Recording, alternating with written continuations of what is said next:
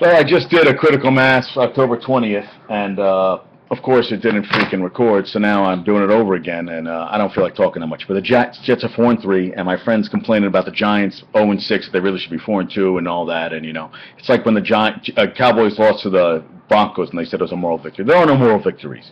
You win or you lose. It's like all these things with these kids now, and they get a trophy for finishing in 8th place and all this stuff.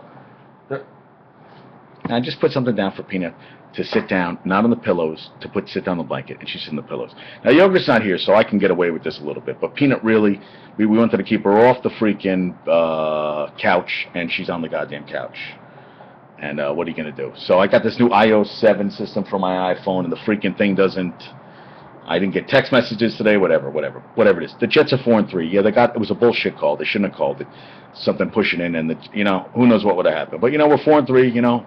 And the Patriots should have never won beaten the Saints last week because freaking Payton played it, half-assed, too safe, and they should have lost that game. But whatever, it's over. And I realized I've been eating like crap the last couple of weeks because I haven't worked out. Well, I haven't run or anything, and I feel like this. And I'll tell you, when you really don't work out, you feel like crap. So back on the thing. I got kind of a busy week, shooting a movie this week, so things are going to be kind of crazy, which is good. We like it to be a little crazy. And Yogurt's doing something at a school near us for the next 4 days. She's going to be home late, so I got to fend for myself. She hates when I say fend for myself, but it really is. So I got to I'm going to, learn my lines, go over my lines the next couple of days, go in there, kick ass, shoot a movie this week, get paid to act, which is what I really want to do, and go from there. Got some clients, busy, I got something every day this week. I worked yesterday and today, trained some moms. That was good. Carried a lot of shit on my back. And that's, hey, you know what? That's all we are. It's a journey, folks. It's a freaking journey. And, what else is going on?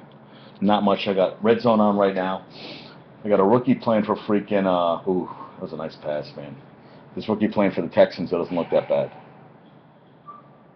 Yeah. And I'm not really a Steeler fan or a Raven fan. I guess I rooted for the Ravens Super Bowl because I wasn't a San Fran fan, but I hate the Steelers. So yeah, I really hate the Steelers. So I want the Steelers to keep losing. And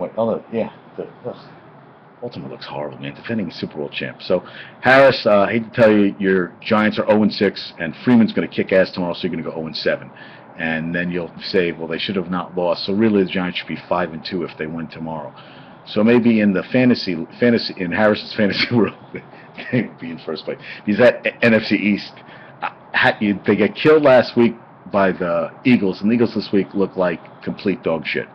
I know it's any given Sunday. Well, they look like any stinking Sunday. They stunk it up. So yeah, big game tonight. I want to watch Payton versus I want to watch that game. It should be kind of interesting. And, if I have to record this again, I'm going to be freaking pissed as hell. So, everybody, Sunday fun day. You have a great day. I'm going to get going. Peace out.